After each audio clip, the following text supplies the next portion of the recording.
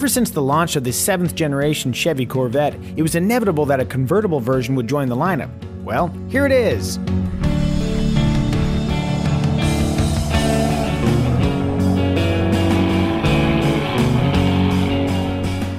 To tell us all about it, let's talk to, how about I let him introduce himself? Taj. Taj. And Jukter. It's like J-U-K-T-R. Jukter. So what's your official role in... I'm the chief engineer for the Corvette, so Woo. all variants. So we got That's all I work on. We got the right dude then. You have me. What are the key differentiators between the convertible and the coupe? Obviously the roof is a big deal. One of the unusual things about the Corvette coupe and convertible is how little difference there is. Normally you do a coupe and then you have to reinforce the heck out of the underbody. This car, designed as an open car because the coupe, the roof comes out, 60% stiffer than the previous generation car, and so we can use all those exact same structural pieces in the body structure of this car. All we do is take out the hoop behind the seats that holds the roof and the hatch in place, and we just cap it over. No extra reinforcements anywhere in the body. Because you got that solid platform, you can use all the same suspension pieces all the way through. Is it literally the same? Literally the same. No different part numbers anywhere in the suspension. Since you don't have to do a ton of reinforcement, how does the convertible compare to the coupe when it comes to weight? Almost identical.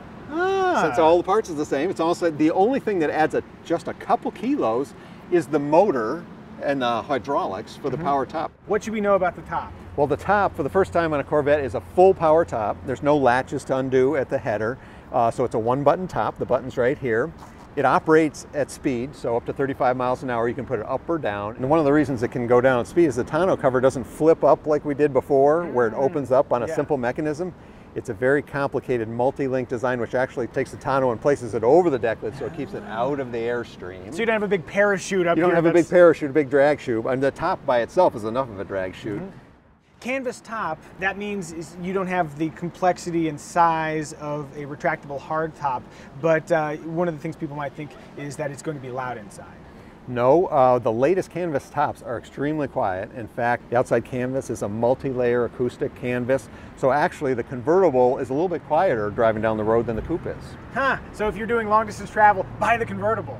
Well, but the trunk is a little bit smaller. It just depends on what you want, and you don't have access to it. In the coupe, you can reach back and you can get stuff. So there, there's just depends what you want. How is the trunk space, given that you went with the soft top versus the hard top space? Well, it's a lot better. You can put golf bags in here, all sorts of stuff. Okay. Given that you have a coupe and a convertible to buy, which one would you buy? I like the flexibility of a coupe. Okay. Well, I guess maybe we'll just go spend some hours driving second best. It's not second best.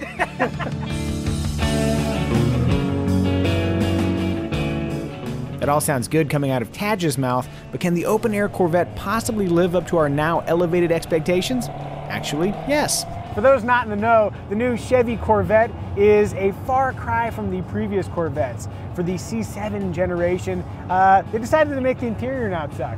And boy, is that nice. Look around here. Everything's like soft and it feels high quality, and these screens look high tech and they're not that cheesy dot matrix stuff that they had previously.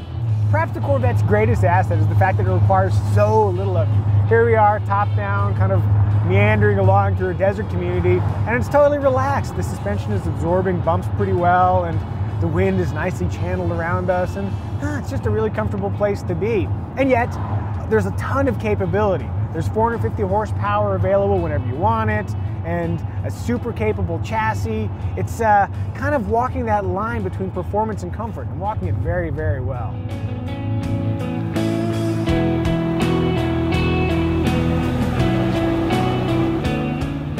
Okay, there are a couple of very minor accommodations. Over your right shoulder with the top up, visibility is pretty dicey. It's better in the coupe because it's got that little quarter window, but just keep that in mind when you're making lane changes. And the front lip, there's a little skirt down there, it's really low to the ground. So unless you think about it when you're coming in and out of parking lots, you're probably gonna scrape it. So just be careful. Other than that, drive the Corvette like a normal car. It'll treat you well.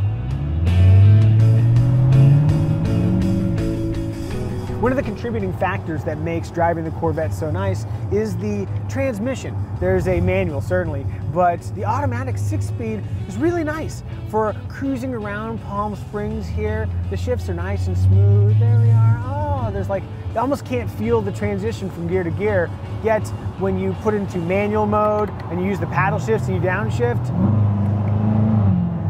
The gear shifts happen with an urgency that you would expect from a performance car. It's a really nice pairing with the 6.2-liter V8.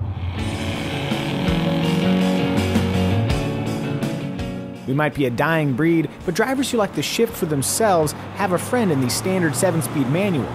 With surprisingly light clutch efforts, really nice shifter feel, and an automatic rev matching feature a la the Nissan 370Z, the 3-pedal Corvette is simple and satisfying to drive, except of course for a carryover fuel-saving feature that, when shifting from first at light throttle, forces the transmission into 4th gear instead of 2nd.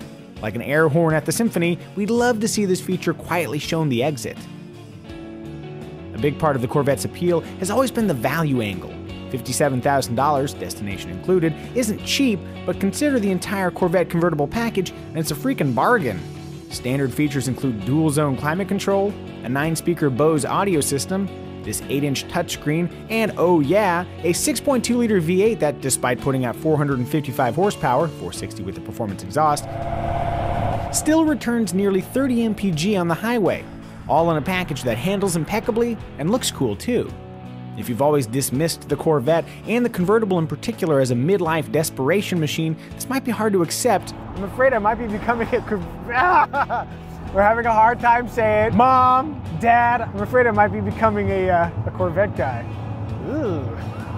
But the C7 Corvette is really, really good. Not only is it the best Corvette yet, but it gives many pricier sports cars cause for concern. Who knows, if Chevy maintains this momentum, the Corvette might just become the car for enjoying your youth, instead of recapturing it.